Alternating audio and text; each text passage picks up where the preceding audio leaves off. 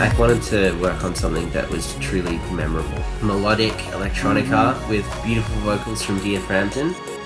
Chris has been working on the orchestral section here. You're a really great melodic writer and lyrical writer, and I think there's just a lot of hooks in the album. When I sent you this song, I did have some like strings and piano that I put in there, but the challenge that's been for me for a lot of things is actually trying to get the orchestral element to sound just as big whilst it blended in with a song. Yeah, no, it's totally a hard thing. When I was glued to certain things and like married to ideas, I just had to go, no, that it's gonna have to go where the orchestra won't fit in.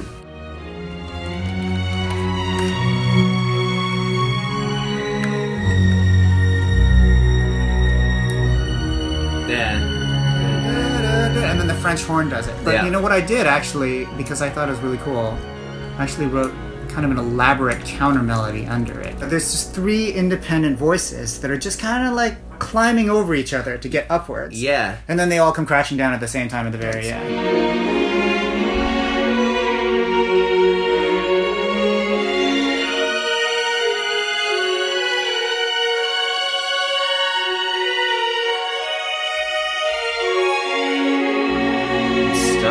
What I love about the ending there is just even just the gentle detail in, you've got the harps running down, right? Yeah. And then you have the top trickle of the piano notes. Tiny little bit of piano at the end. So here's the harps and the piano at the end.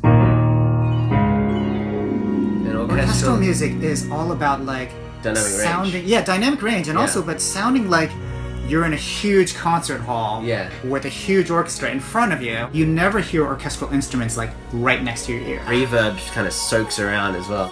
Having an orchestra play this, when you get the end result, this is a pretty cool blend of the genres. So I'm very excited for people to see closing in. Here, closing in.